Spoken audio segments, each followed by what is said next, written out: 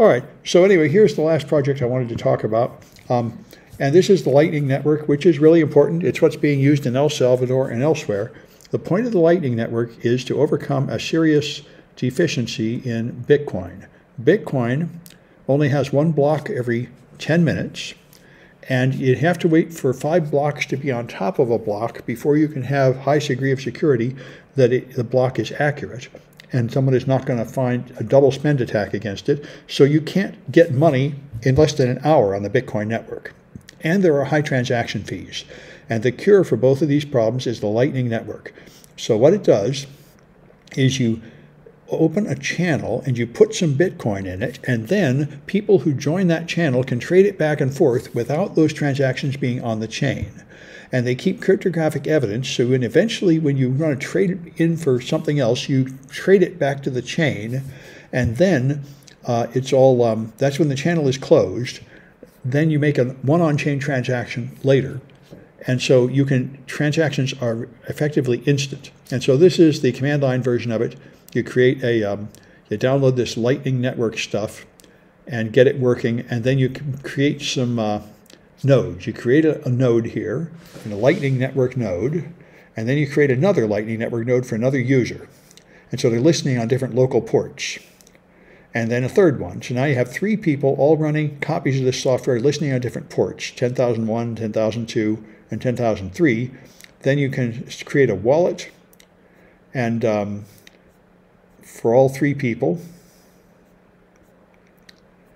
And so the wallets have a secret key, like we talked about before. This list of words is necessary to get in there. And now you set up addresses for all these wallets. So they're all going to have these long Bitcoin random letter addresses. And then you do some mining. So Alex gets he set up a simulated network and do some mining. So Alice has some Bitcoin. And then you can send them back and forth and see that Alice now has a balance. And you can mine Bitcoins for Charlie and check his balance. Then you can create the network and send it back and forth. So it is all pretty painful to do, and there's no graphics. It's all this command line stuff. But you do get to see the protocols that are used. And this is what people are attempting to use in El Salvador with apparently disastrous results. But anyway, that's the Lightning Network, which is supposed to make Bitcoin much better. What happened to El Salvador? Well, what happened in El Salvador is apparently the machines are broken, the people do not understand how to use it, it doesn't work properly. And also, one huge problem is they hired a completely incompetent programmer to do it and gave him no time to do it. They chose some guy who had in fact run several projects that were total disasters and ordered him to write the code. So the code, in El Salvador, you have an ID card. And people were supposed to join the network, and you would then get like $30 free, which is a lot of money there.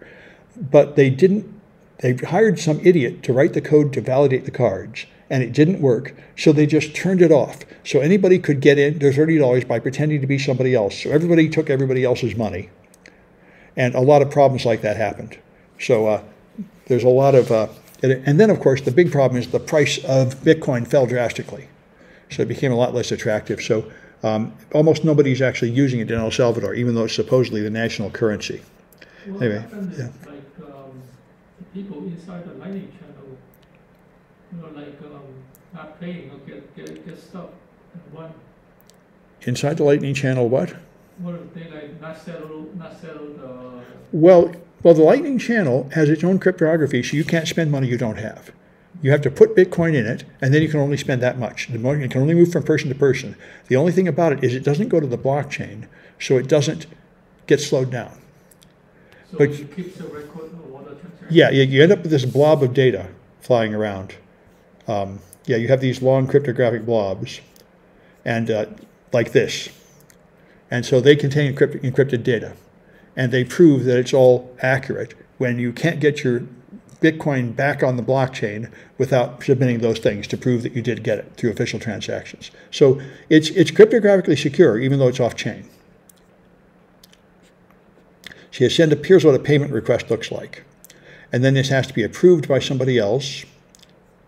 And then you'll get a payment status succeeded, and you get a hash. So there's cryptographic proof of all this, and you'll submit that when you cash out you can cash out your Lightning channel and put your money back on the blockchain, and then you can use it for other purposes. But to do that, you have to submit these cryptographic things. So that's all I know. I don't know the details, but I know it works.